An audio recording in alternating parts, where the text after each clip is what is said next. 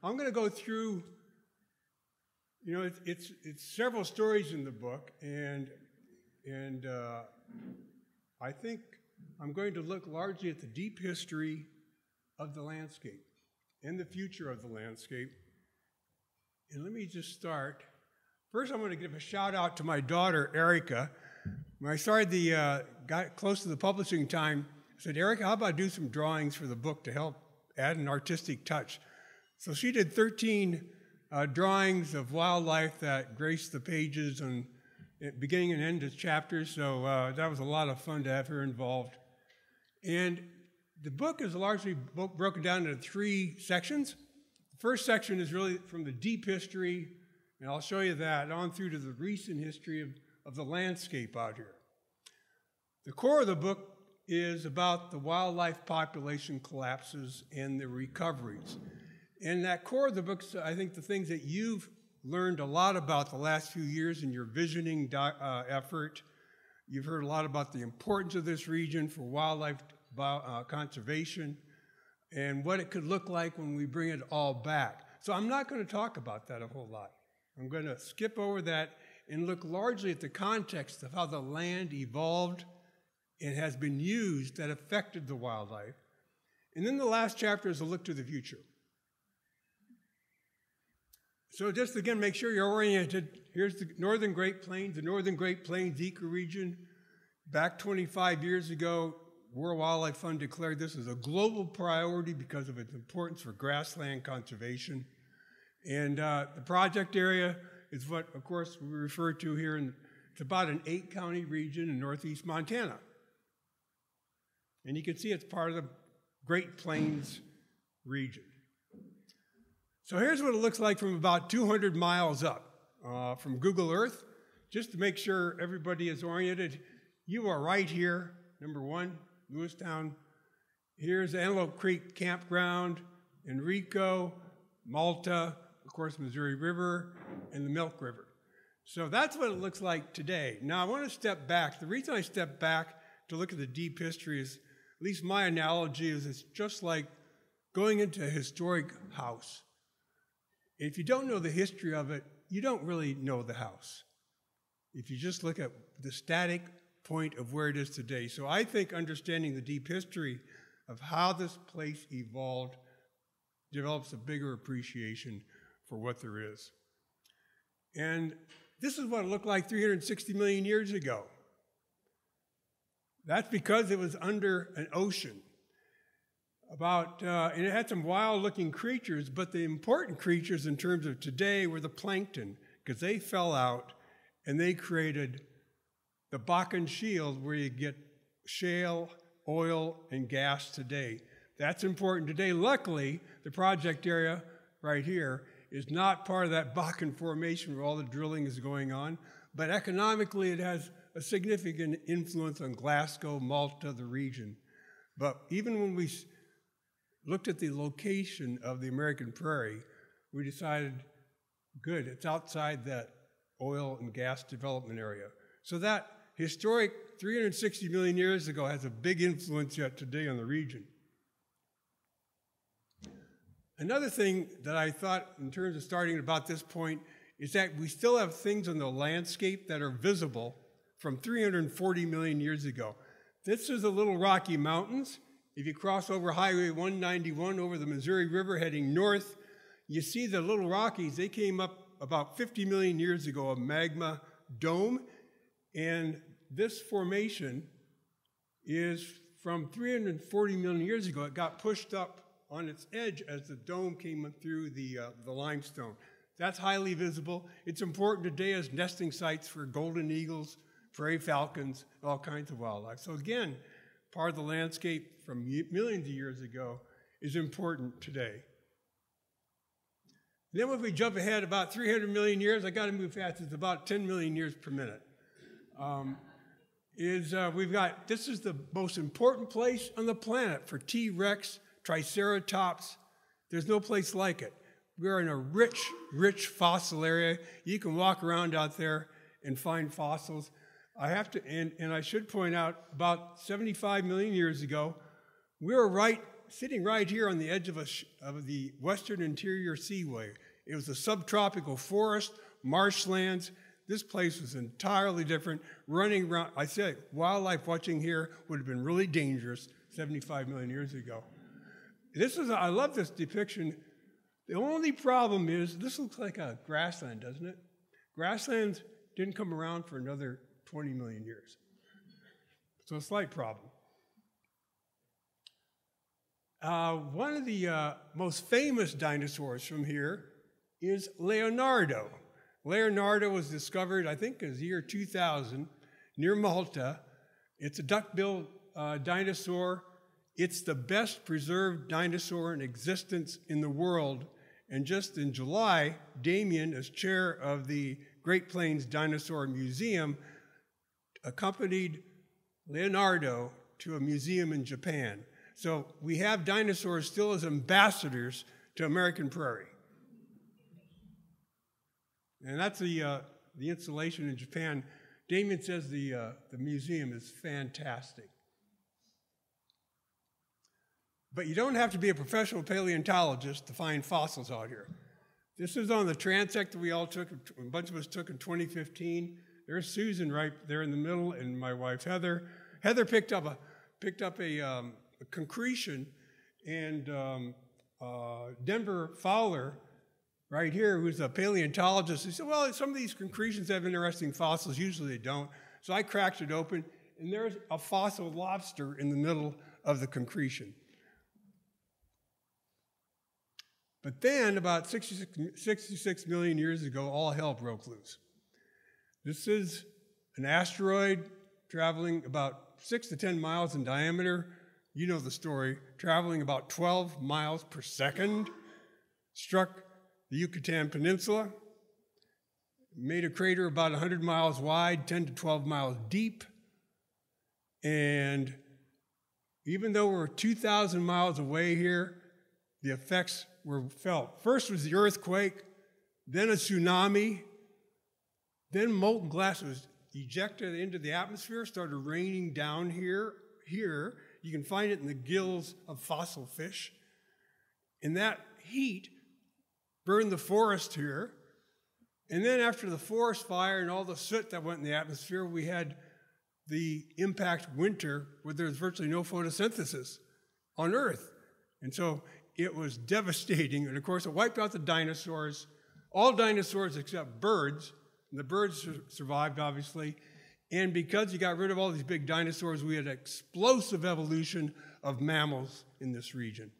Mammals were cut loose evolutionarily, but one of the first mammals to appear just 100,000 years after the end Cretaceous extinction of dinosaurs was a species called Purgatorius, about that big, shrew-like. It may have been the very first primate. Our ancestor may have got to start right here.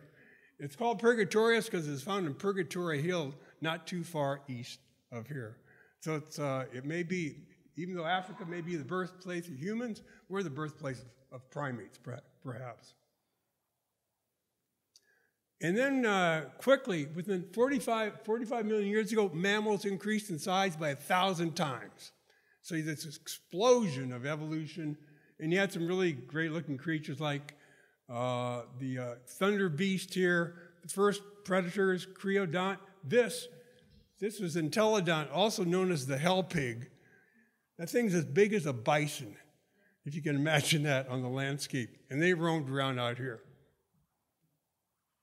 Moving ahead, by about 5 to 10 million years ago, grasslands now are spreading. Again, there were no grasslands here 55 million years ago.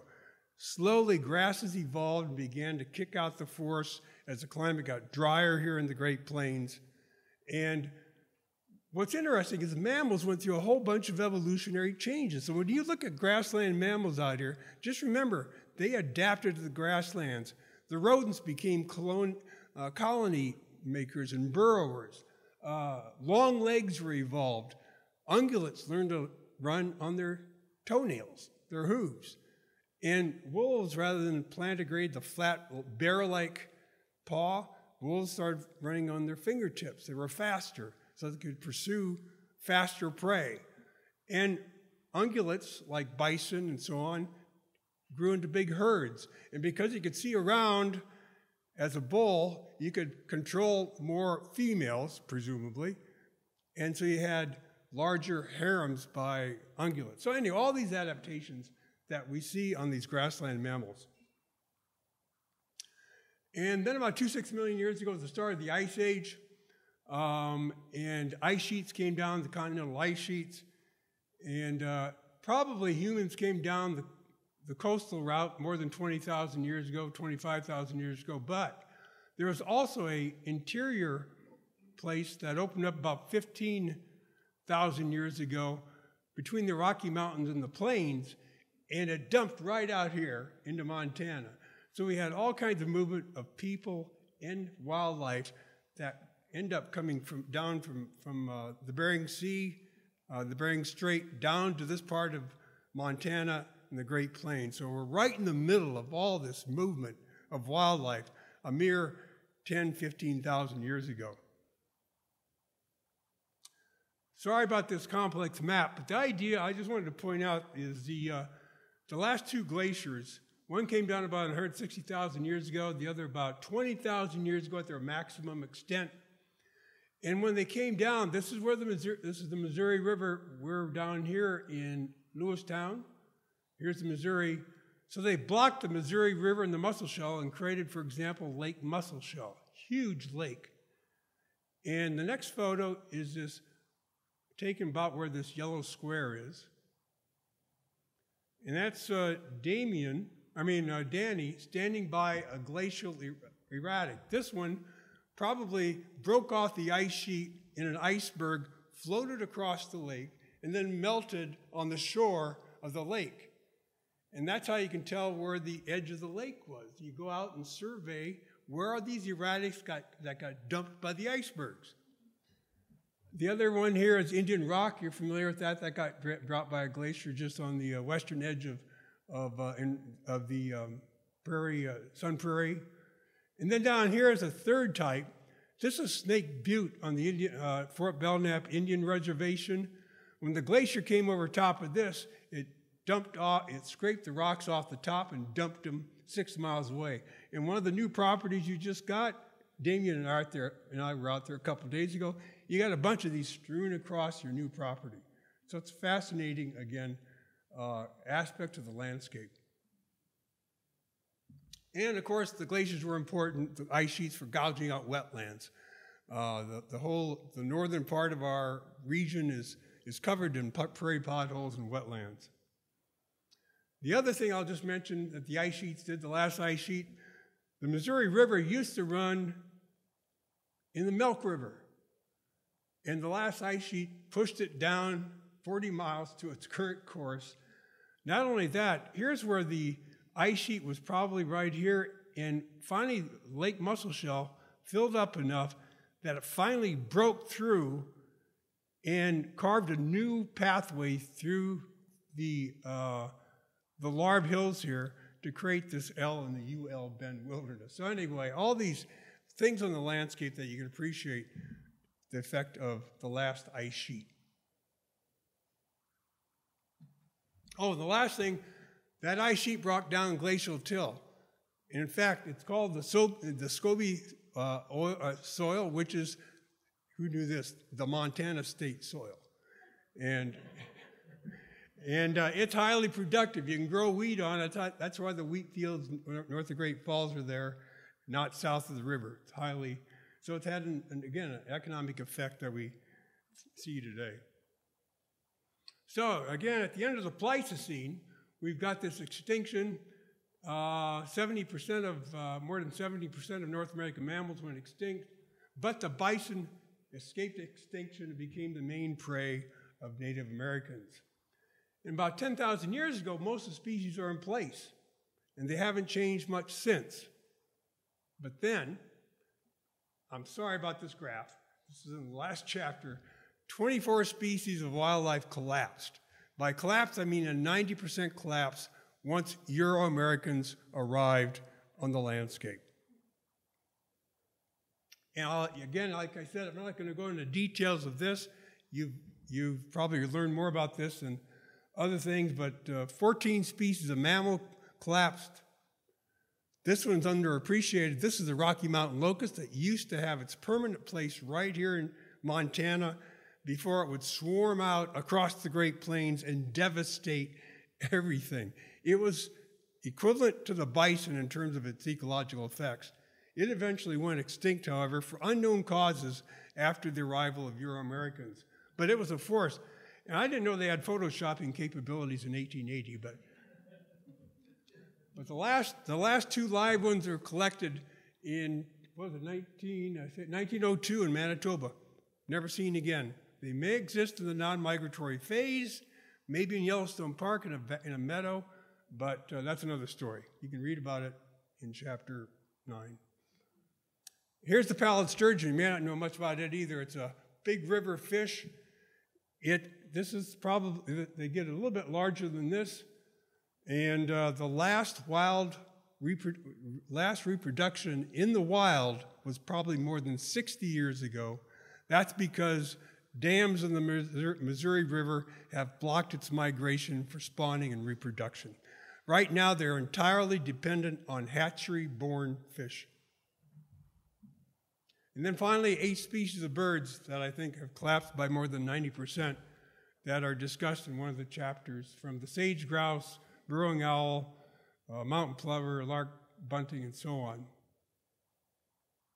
So I want to go through now quickly the recent history of this region.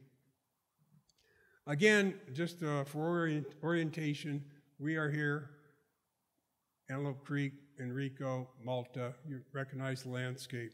Let's take a look. 10,000 to 500 years ago, all indigenous lands, native wildlife is entirely intact. There's zero, apparently, Euro-American influence. About 1500 to 1800, I'll just switch the years now, 1500 to 1800, it's all indigenous lands, yet all native wildlife is intact. However, the first epidemics arrived well before Euro-Americans set foot here. Smallpox ran ahead and began to devastate Native American populations. And the horse arrived already by the mid-1700s here from the south, Spanish horses, and guns got here ahead of Lewis and Clark as well. So you already have 3 influences of Euro-American colonization before the first footsteps were made here. And so this the horse, of course, made a huge transition from a pedestrian way of life to an equestrian way of life.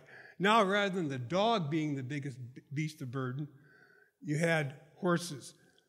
Horses, of course, changed entirely the ability to hunt bison, and horses plus guns changed warfare. Now you could move much greater distances, and horses became something worth fighting over. One of the results of this is a buffer zone. When Lewis and Clark came through, there is a large buffer zone because of warring between the tribes, between the Missouri River and the Yellowstone River 100 miles to the south. Lewis and Clark even commented the wildlife was abundant here because Native Americans were afraid to hunt in this buffer zone. So the wildlife flourished. And remember reports of, for example, Lewis, I think it was, going up to a wolf and virtually being able to spear it without even getting too close. So that was a big influence already of warring between the tribes that may have been facilitated by the horse and firearms.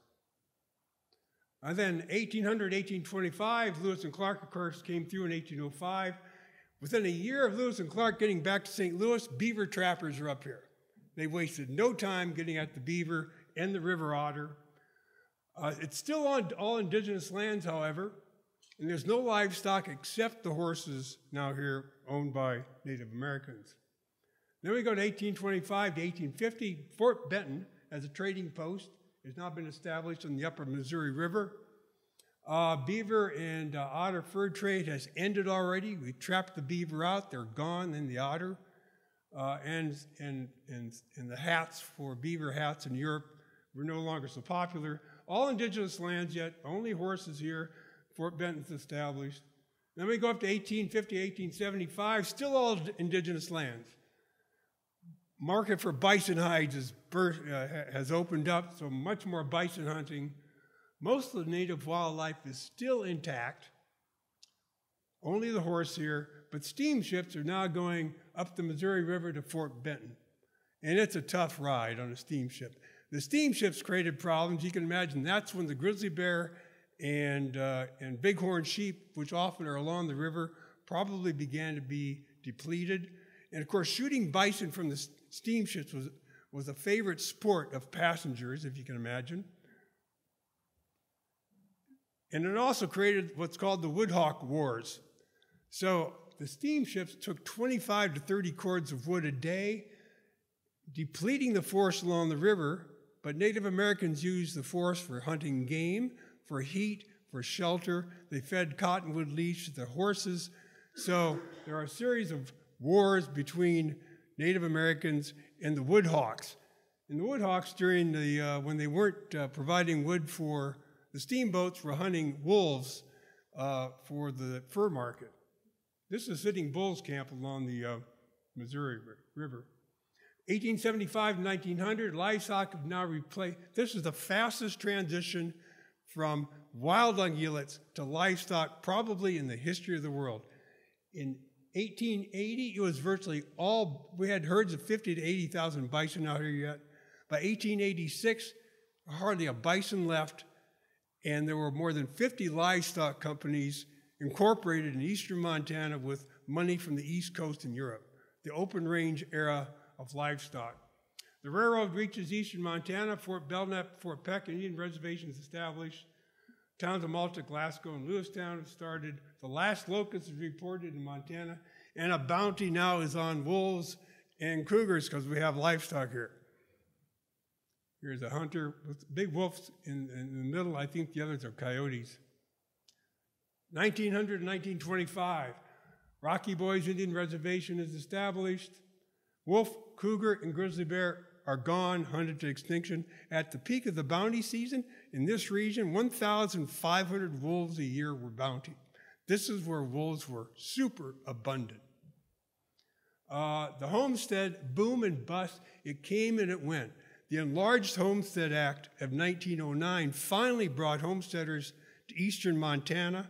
That lasted until 1920, when the market fell for prices of grain because of the end of World War I, among other reasons, and half the homesteaders lost their land. So it was a boom and bust, but it was the first big plow-up of native prairie with the homesteaders that came in. One of them was Rosie Rosalind, right here. 18% of the homesteaders making claims were single women. And so this is not necessarily an unusual photo. This was in Prairie County, just to the east of here. 1925, 1950, because of the Depression and the destitute farmers, we had the largest buyback of land by the U.S. government in the United States, more than 1 million acres right here, purchased back to rescue destitute farmers. The Taylor Grazing Act then, in 1933, regulated grazing. That was the end of homesteading, finally putting some order to the land out here, stopping homesteading, trying to control grazing. Prairie dog poisoning campaign in the 20s and 30s wiped out the prairie dog, wiped out the black-footed ferret, probably the swift fox, and a number of other species. And finally, the C.M. Russell Refuge and Bowdoin Refuges were created in 1936. And in 1940, the Fort Peck Dam was completed. There's the Fort Peck Dam, biggest earthen dam, at one point employed 10,500 people to construct it. And in the process, flooding what was surely some of the most outstanding riverine habitat along the Missouri River in the entire stretch. I can't imagine what that used to look like. And I can't wait until someday that dam is gone. And then 1950 and 1975, 3 more dams in the upper Missouri. That has changed, reduced the peak flow of the Missouri down through here by 40 to 50%, with a lot of effects on the river, on cottonwood regeneration. We need to reestablish these peak flows because that's what made the Missouri so dynamic.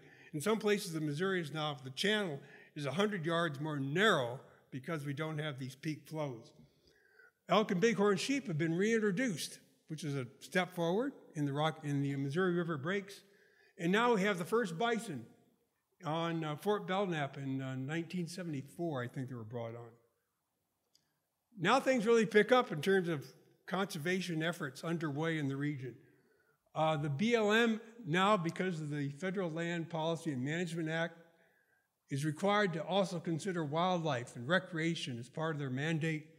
We have 12 new wilderness study areas, Upper Missouri River National Wild and Scenic Rivers declared, Grasslands National Park right across the border, on the border with Montana and Saskatchewan is created, about 180,000 acres now.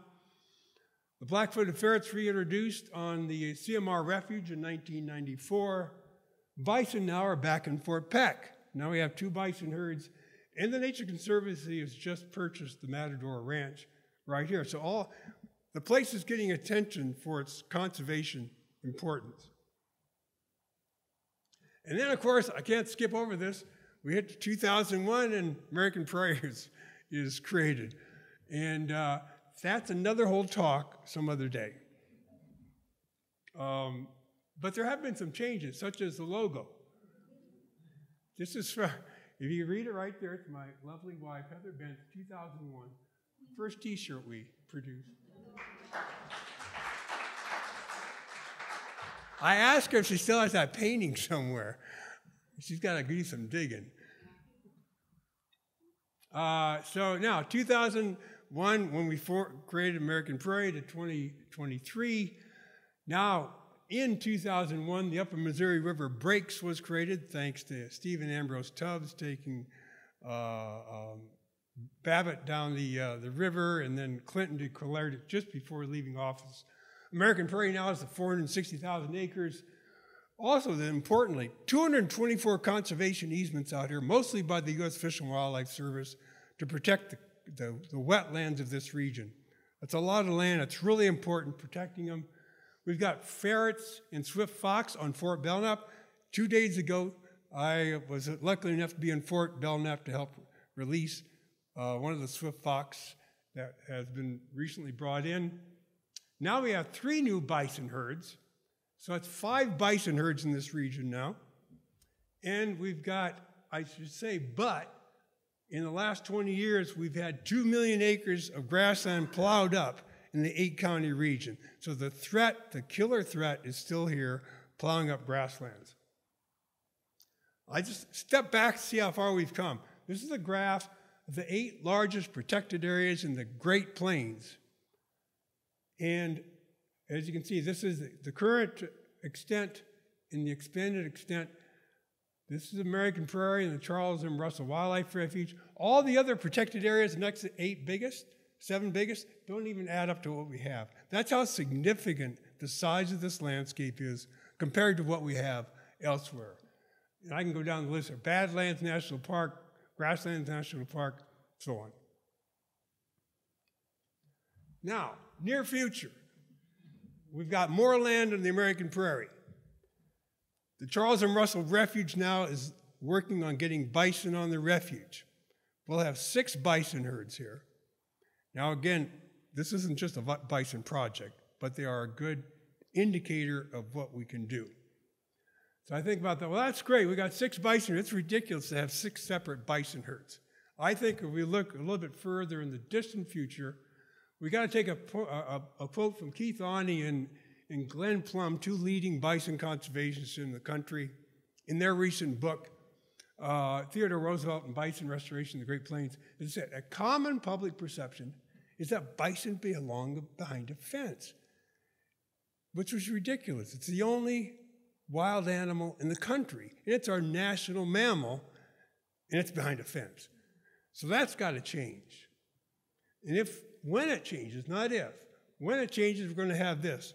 We're going to have those 6 bison herds, a binational, multi-jurisdictional landscape where we're co-managing 6 herds now as one. And not just bison, pronghorn, sage grouse, all the wildlife out there in this large landscape of which American Prairie is the core leading the way how we think big and get back to a sensible way of managing this landscape. And my final point is we need more of these places in the Great Plains. One big reserve is not enough. We've got a tremendous diversity across the Great Plains, but yet grasslands in North America are the least protected biome we have. Only 2% is in protected areas. That's because we could easily colonize it with agriculture. Open the chute and you had grass. Right? You didn't have to cut down the forest, drain the swamps. It was easily colonized. So we've got a lot of work to do. Here's the Great Plains. Here's, of course, our project area, but we got all this land that needs protection. That's because, without going into the details, we got at least 21 different kinds of ecosystems out there. And we're only working on one of the major ones here, but there's others that need protection. I mentioned here David Joukowsky, a professor at Clemson University. I like his quote. By setting a sweeping goal of connecting 3.2 million acres, American Prairie has reframed the scale at which conservation success is measured in the Great Plains. And that's true. Everybody is looking to this project. This is the scale at which we have to work. And again, the barriers, the threats to wildlife are still there.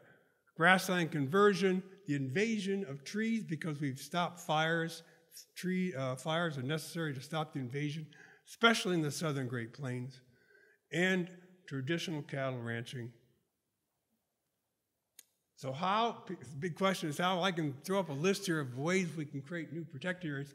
One is obviously philanthropy-driven protection, like we're doing here. Federal land acquisition. It's not, like I said, many years ago, we purchased more than 1 million acres here. And there's a land and water conservation fund with $22 billion sitting in it right now.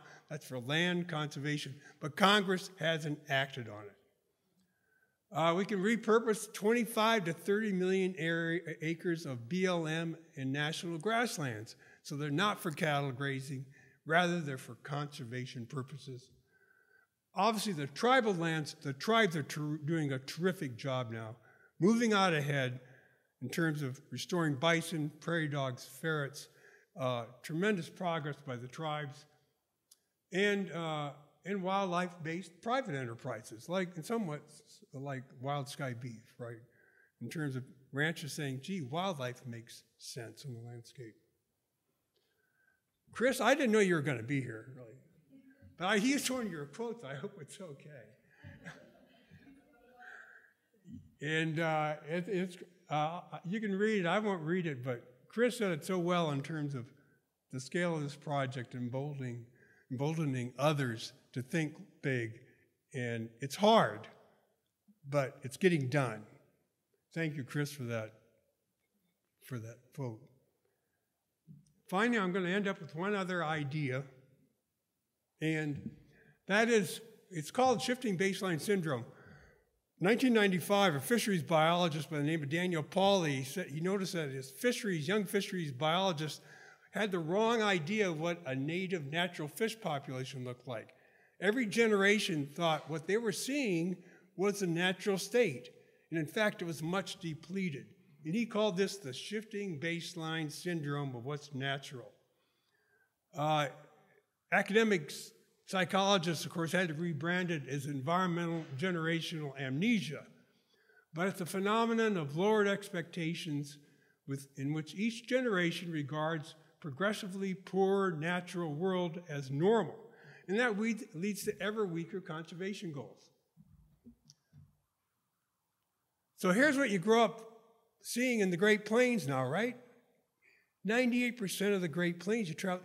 This is what you see. This gets embedded in the head. Oh, this is what the Great Plains look like. On the other hand, I think we can cure shifting baseline syndrome with a place like American Prairie where they look at this.